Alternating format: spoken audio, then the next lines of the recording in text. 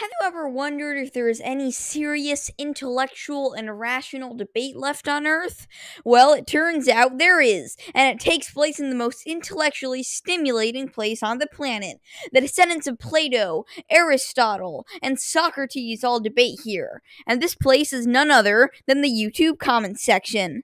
Do you know the real purpose of YouTube? No, not videos, silly. It's the comments section. The videos are merely there to display the comments section, where due to great moderation and systems designed to have the most insightful comments be more visible, people can have truly rational and intellectual discussions. Can die or destroyed. It is an entity, moron.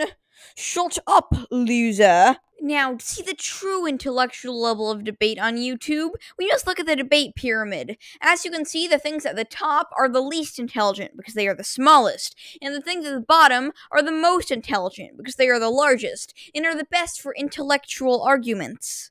You have to be dumb to post this. Russia has half the world's nukes. ...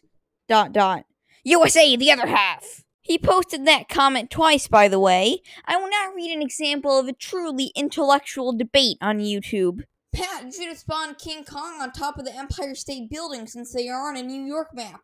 Like if you agree. Because he died on the building in that movie. Well, no one cares. The movie is fake. No one cares about your existence. No one cares about your existence. I care.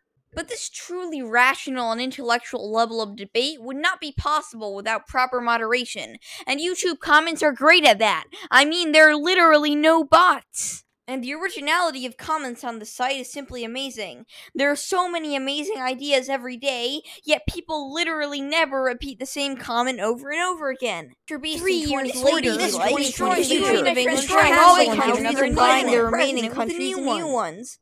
YouTube is where many of the most brilliant and well-supported theories are constructed.